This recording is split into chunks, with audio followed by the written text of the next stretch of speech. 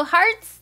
People who love ADHD brains. Most of my videos focus on helping ADHDers with their challenges, but I understand that some of those challenges might affect you too. So I want to give you a little insight into the ADHD brain, and a few tips that might make loving and living with us a little easier. So here's what to do.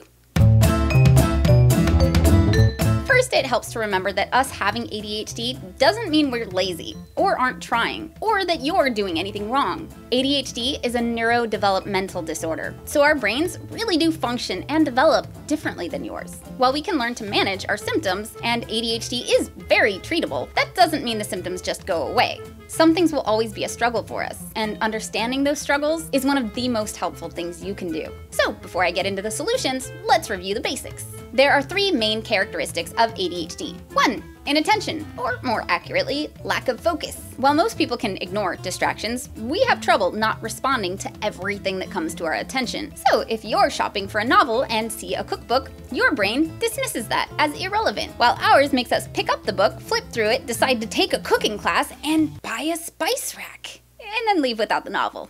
2.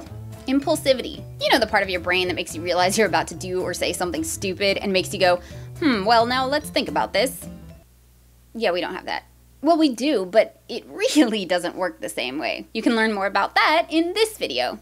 3. Hyperactivity. This doesn't necessarily mean physical hyperactivity. It could be mental or emotional hyperactivity too, racing thoughts and feelings. This is why going to bed and sitting still are often huge challenges for us. So those are the basic characteristics. Now here are a few things that it's also important to understand. Hyperfocus. The opposite of inattention, this is a blessing and a curse. If our brains get engaged in the right way, we'll focus so intently on something that it's hard to tear us away. Dopamine, aka the reward neurotransmitter. We tend to have trouble with routine, everyday tasks because the reward/motivation system in our brains works differently than yours. So tasks that feel rewarding to you might feel like torture to us. Executive function. Executive function skills like planning ahead, initiating a task, remembering all the steps involved, and being able to ignore distractions while we work on it are all affected by our ADHD, which is why we might get stuck on seemingly simple tasks like sorting the bills or doing laundry. It's also why we tend to start a lot more than we finish. So how does this apply to your real-life situations, and how can you help?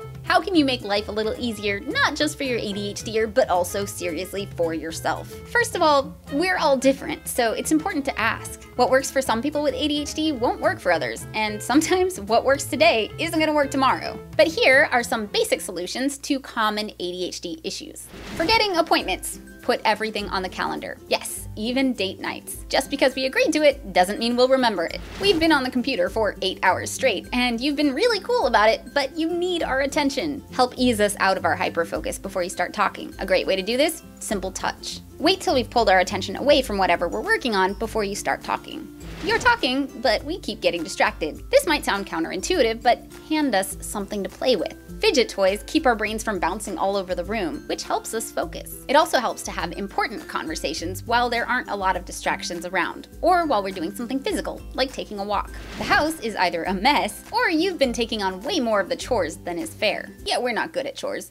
Remember dopamine? Delegate whatever you can. Hire a maid or a professional organizer. And what you can't delegate, encourage us to make fun. Timers, competitions, sticker charts. Tasks that involve novelty, challenges, or deadlines give us higher levels of dopamine, which makes it easier for us to focus. Gamification helps too. I explain more in this video. The bills aren't getting paid, and the garage we promised we'd clean out hasn't been touched. What helps us here is setting up reminder systems, breaking down projects into simple steps, and scheduling tasks that aren't urgent. You can learn more about that in this video.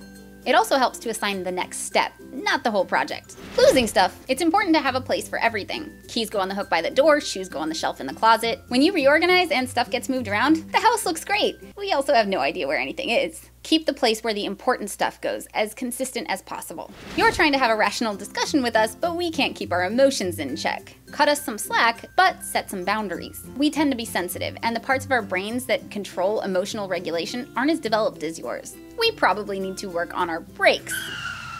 But in the meantime, set some healthy boundaries for yourself, and if the lines get crossed, walk away. Continue the conversation when we're calm.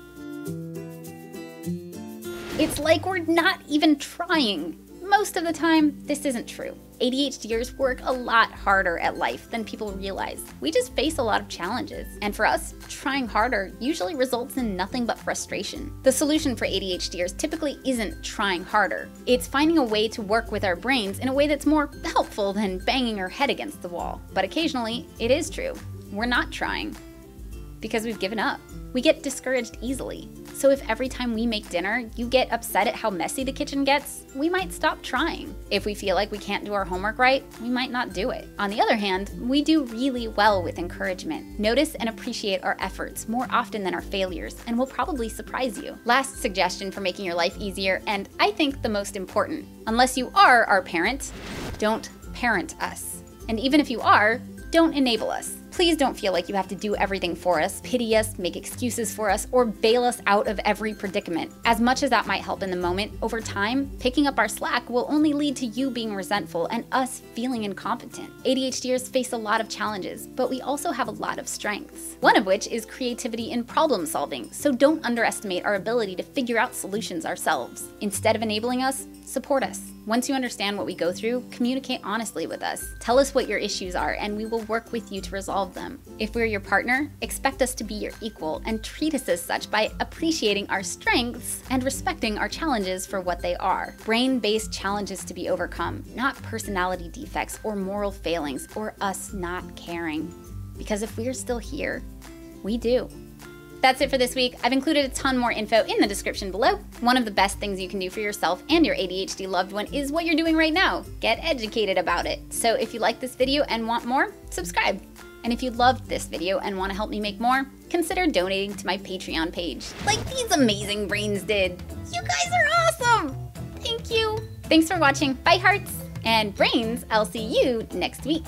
Question time. Hey, How to ADHD, have you seen this? They're doing a Kickstarter campaign for something called the Fidget Cube. Why, yes I have. I'll be reviewing this in detail next week.